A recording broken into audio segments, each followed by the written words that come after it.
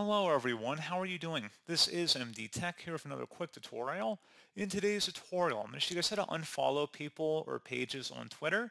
So this should hopefully be a pretty straightforward process here, guys. And without further ado, let's go ahead and jump right into it. So all you have to do is navigate over to your profile page. You can select the profile icon on the left panel.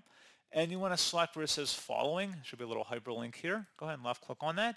If you want to unfollow any accounts in here, just go ahead and select where it says following, and then it becomes unfollow. Go ahead and left click on that, and then select unfollow to confirm.